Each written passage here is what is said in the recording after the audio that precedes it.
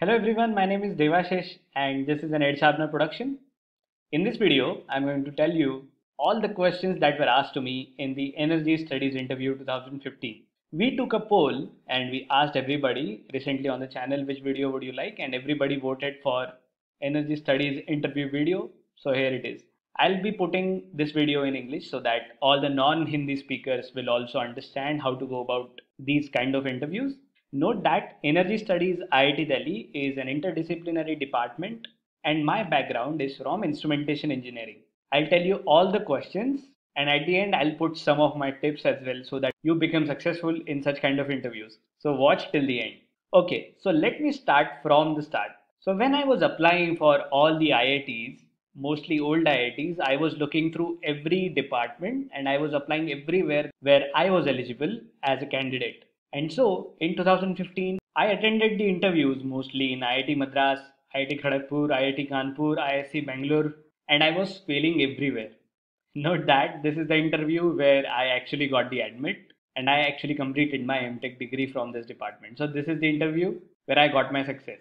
I was doing a job side by side, and so I used to go for the interviews when and if the interviews are scheduled on the weekends. For this particular interview of energy studies, this interview was scheduled at Thursday and I did not have a holiday. So I worked half a day and then I asked my boss if I could leave. I took the leave, but when I came home, I was so tired. I was not at all in the mood to go, but for some reason I went because I did not really know if I'd be successful in this interview since I had no idea about what energy studies does and how they are as a department. But it was still attractive because that is IIT Delhi. And if this interview goes well, I could be a part of a great institute. So I backed myself. I decided when I am in metro traveling from Gurgaon to Delhi, I will read about energy studies and I will prepare a bit. And then I went for the interview.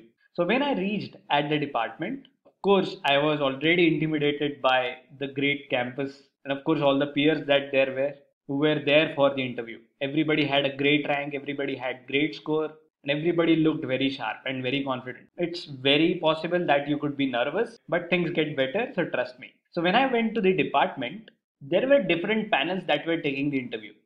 Like I said, energy studies is an interdisciplinary department. So candidates from different branches had applied there, right from civil, mechanical, electrical, electronics, instrumentation, etc. So one panel of professors were taking interviews of mechanical and civil engineering, and one panel was taking the interview of electrical, and the third panel was taking the interviews for instrumentation, electronics, and telecommunication. So I was waiting outside, and there was one guy sitting just besides me, and he was working in Cognizant. We started chatting, and he was very brilliant. And eventually, actually, he became my classmate in energy studies, and we became very good friends. If you're watching this interview, Aditya, hi from my side.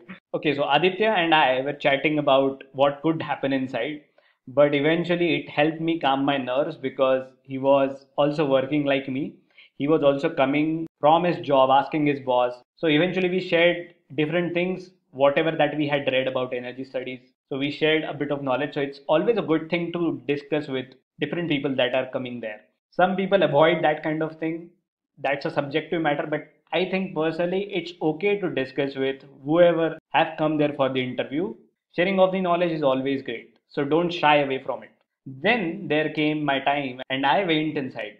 Once you enter inside, you see a lot of professors sitting like in a half circle. Everybody is sitting comfortably in their chairs. They were drinking tea and they offered me tea. They asked me, okay, you are Devashish, right? Come sit here and have tea with us. So it was really calming for me because I was very nervous. I did not have any idea what I was doing. I had no idea how the questions will be and I had no idea how will the professors react. But it was really cool and it was really great to see that human side of all those professors because I've heard a lot about IIT professors. They are intimidating, they could be ruthless, but that's a side that you get to see in interviews. They really help you calm your nerves. So don't worry about it. Only professors, whoever is taking your interview will help you calm your nerves. Now these are the questions they actually asked me. So the first question was while drinking tea, they asked me, so introduce yourself, Devashish. I started like my name is Devashish Fadnis and I have completed my B.Tech graduation from Government College of Engineering Amravati, blah blah blah, and I have completed my bachelor's in instrumentation engineering and currently I'm working as a control system design engineer 3 in Fluor Daniel, Gurgaon, etc. So actually I stopped or I finished my answer at my job description. Now, the interesting thing was the next question that they asked me was about my job profile. Now, I want you to stop here and think about it. Whenever somebody asks you a question, it's really good and it's really smart to finish your answer at the topic which you feel is you are most comfortable with.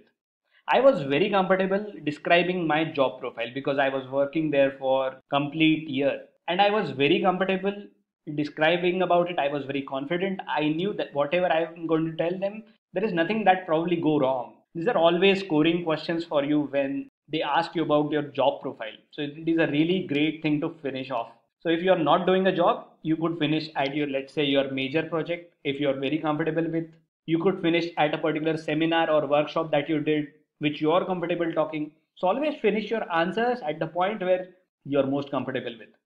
Now the next question was, so what do you actually do in your job? So I described them what I actually do, and they were very impressed by the kind of work that I used to do in the company.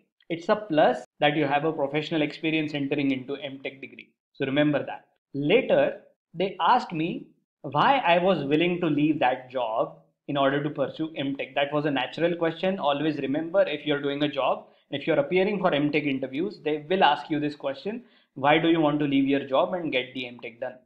My answer was that I wanted to be entering into academics. I wanted to be a professor and wanted to pursue PhD, which I didn't do, but that is the answer that I gave them. So it's always a safe answer that you're going to do academics because M-Tech really has value if you want to enter into academics. Then they asked me how many years I was working in my company. This was just an informative question for them, but it could lead to two kind of things. If you are working for many years and then coming for M-Tech, they could think that you were preparing for a different kind of an exam and this is just a step to that kind of a thing. Right now, there are red flag against people preparing for exams while they do their M-Tech in such departments.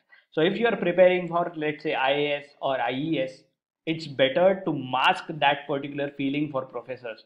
Let them know that you could not leave that job because of some problem, but you really wanted to pursue M-Tech for, let's say, job upgradation through this, or you really wanted to pursue M-Tech in that department. So there has to be some solid reason if there is a lot of gap from your graduation to the M-Tech entry. But that does not matter a lot. But just be prepared with some kind of solid answer to mask that feeling that you're preparing for a different kind of an exam. The next question was about my department and the energy studies. They asked me if how will I use instrumentation engineering in energy studies. What is the requirement of instrumentation engineer in the energy studies department? I said instrumentation is all about measurement and control. And if you measure and control things well, your efficiency increases, and energy efficiency is one of the talking points in energy studies. I don't really remember that kind of a question, but that was surely there that they asked me about few instruments, few sensors through which I could measure some kind of physical parameters. Then another professor asked me to name any five sources of energy. I started from sun, then I started talking about plants, and then bodily energy, that is chemical energy, and etc. And he said, okay, stop, I understand, don't worry about it. So that question was put short. Next, one of the professors who was working in nuclear energy asked me if I knew about nuclear energy. I said I knew a bit about it, sir, but not much. So he asked me specifically if I knew the difference between fission and fusion. I said, sir, I think fusion is more preferred than fission, but I did not know more about that. So I told them, sorry, sir, I don't know much more than this. Then one of the other professors asked if I have done any kind of work on renewable energy before. I told them that I did not do any practical work, but I had presented a seminar on renewables and non-renewables in my bachelor's degree. Then the next question was, how many renewable type of sources that you know of? I listed a lot of them like solar energy, wind energy, geothermal energy, again nuclear energy that they said. After listing these kind of sources, the professor asked me if I knew more about geothermal energy. So I said, the energy which we utilize because of the temperature difference that we find deep down the earth. They did not push me a lot on this. After that, another professor asked me, what is the most feasible renewable energy source that we can use in India? And my answer was solar energy. They asked me why. Actually, I could not answer that question in English, so I told them Bharat कर्क वृत्त पे आता है और हमें solar energy काफ़ी ज़्यादा available है relative to say Europe. I would say if we are talking for whole of India, I think we can really exploit the availability of solar energy. And I also know from the fact, sir, because I also use solar cooker in my home and I know how effective it is. So that was my answer on that. After this question, one of the professors asked me about my major project. My major project was about EEG signals. Of course, they also asked me what is EEG. I explained them that EEG is electroencephalogram signal. So it's basically your brain signals, and my project hovered around estimating the frequencies and classifying the frequencies at a particular time using different signal processing techniques. And I explained them what kind of signal processing that I have done. And I was working on MATLAB, so it was reassuring for them that I can work on MATLAB, which is a very good tool for engineers.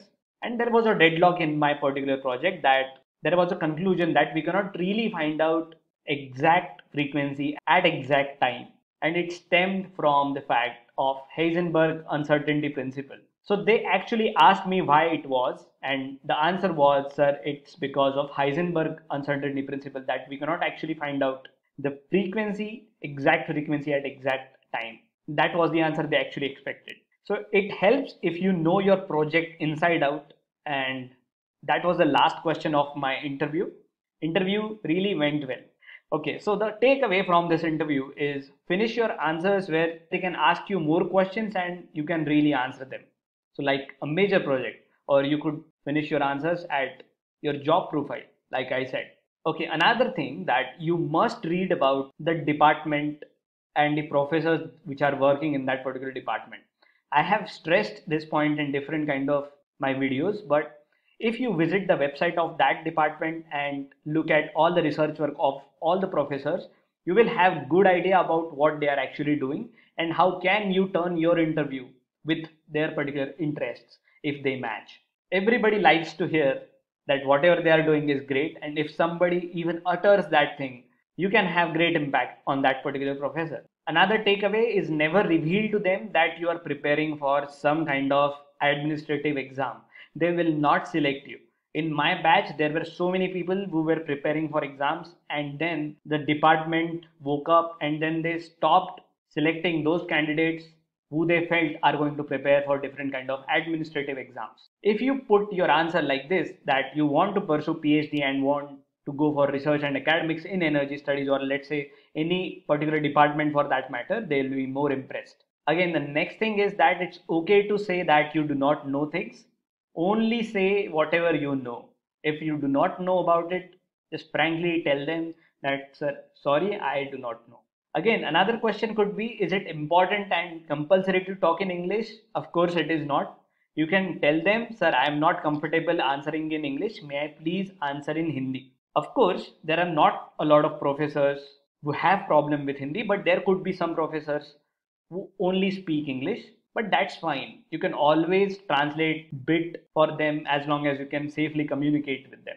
In order to increase your selection chances, read as much as possible for that particular department. Prepare your answers for why this department and why are you doing M-Tech. This is very, very important if they ask you. Again, I have told you in different many interviews, they ask you about your favorite subject. So always prepare that one subject very, very well. In this particular interview, they did not ask me about my favorite subject, but the more stress was about my work that I do in my job profile and whatever I have done in my major project. If they ask you that whether you have any questions for them, do not lose this opportunity and ask them about any research project that they are conducting.